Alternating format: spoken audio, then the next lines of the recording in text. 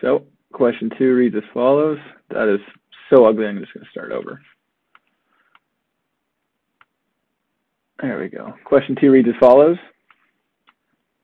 Confronted with the same unit cost data, a monopolistic producer will charge A, the same price and produce the same output as a competitive firm, B, a higher price and produce a larger output than a competitive firm, C, a higher price and produce a smaller output than a competitive firm, or D, a lower price and produce a smaller output than a competitive firm.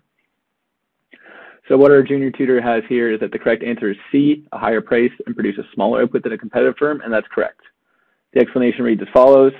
A monopolistic producer will charge a higher price when confronted with the same unit cost data.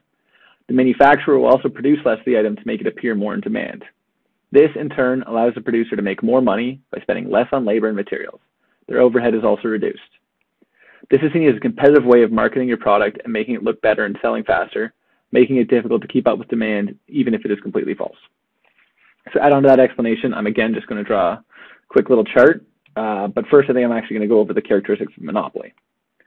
So if we can remember, the first characteristic of monopoly is that there's a lack of substitutes. To help explain this, you can maybe think of like when the Apple iPad was first introduced, they more or less were the only tablet of that quality on the market.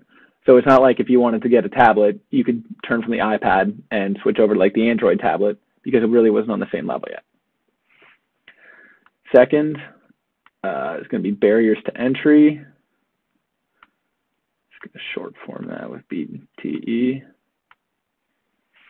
So with barriers to entry, that means it's difficult for others to enter the market, which is how a monopolistic firm is able to keep the monopoly on the market. So in this case, say Apple was a little ahead of the game in producing their iPad, and Android can't yet just, or Samsung, I should probably say, Samsung can't yet just spit out their own competitive tablet because perhaps they haven't developed it yet. Sometimes there are natural barriers to entry, and that can be pretty much anything. For example, I think like Nestle in Woodbridge there has a monopoly mainly because they own the rights to the water well. Third is that a monopolistic firm is a price maker.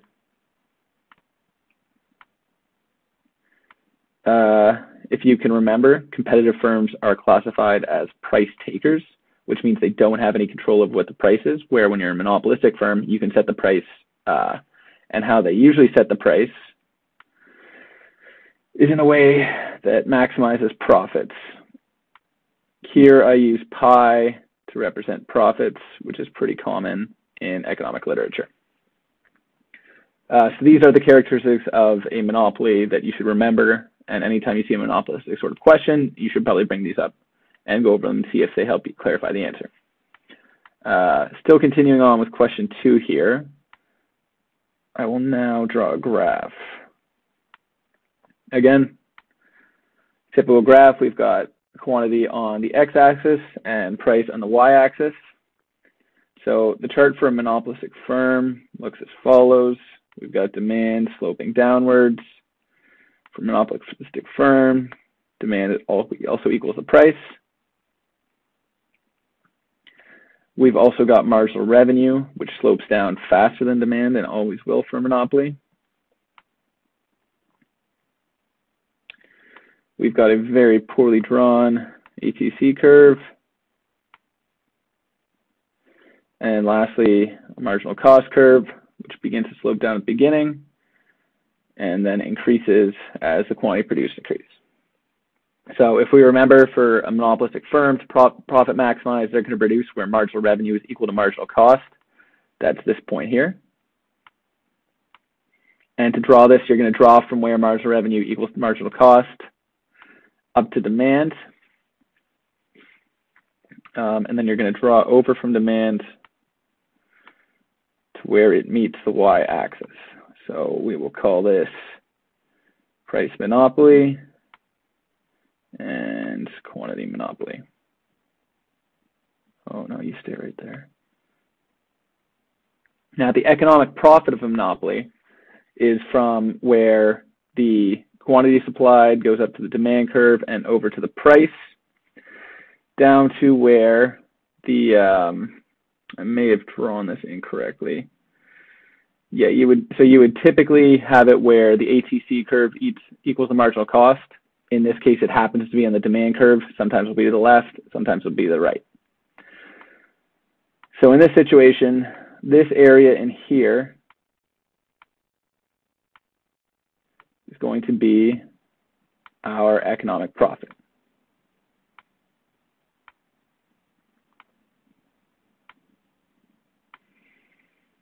Now, it's also important that we compare this to what a perfectly competitive firm would do, so we can see why they would produce at a higher price and produce a smaller output than a competitive firm. So what a competitive firm does is produce, because perfectly competitive firms' marginal revenue is equal to demand, they instead produce a higher quantity at a lower price. So what that's going to look like